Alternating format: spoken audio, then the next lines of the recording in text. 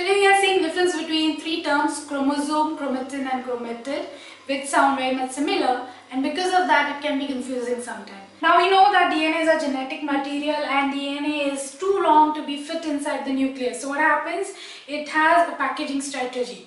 So we are not going to talk about that, but we know that in order to pack inside the nucleus, DNA wrapped itself around histone proteins, right? So we have our double-stranded DNA that would wrap around. This is still a double strand, but just for easy understanding I have drawn like this. So this DNA would wrap around histone proteins. These are histones. This particular assembly where you have DNA and histone, DNA plus histone, looks like thread. Okay, DNA is not yet condensed. So this looks like thread. When you observe under light microscope, you will see something like this. Thread-like DNA everywhere, right? This is just the DNA and the protein. That phase is called as chromatin.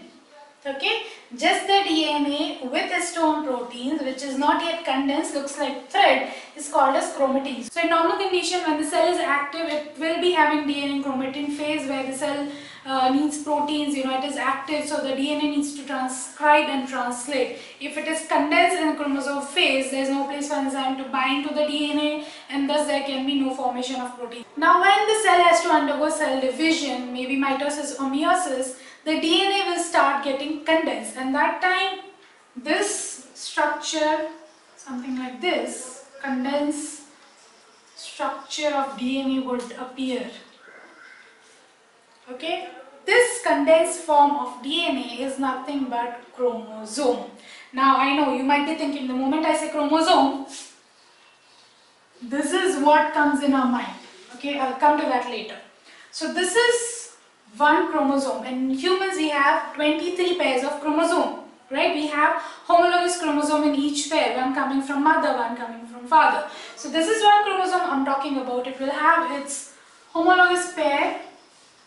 So now I have homologous pair of chromosome, one which has come from mother, one which has come from father. So this individual unit over here, which is condensed form of DNA, is called as chromosome. Okay, so this is one chromosome. We have 23 pairs of chromosomes, this being one pair example. Now when the cell has to divide, each chromosome needs to replicate, right? Each chromosome should make its copy, identical copy. So what will happen? I'm taking example of this particular chromosome. It will make its identical copy. It will duplicate itself. So at the time of cell division, the chromosome is undergoing, the DNA is undergoing replication. Each chromosome will make its identical copy, which is initially attached at the point of centromere. I have taken example of this particular chromosome, say for example, so this assembly is still my chromosome only. But now it is duplicated chromosome, right? It is duplicated. There are two copies. So in this case, this chromosome which has two copies, each copy is called as one chromatid. So this chromosome now has two chromatids, what we sometimes also call as sister chromatids, because it has the identical information. So this is now called as chromatids. It is nothing but it is a duplicated chromosome. Each is called as chromatid individually. So what will happen when the cell will divide? Each cell will get one copy of chromatid.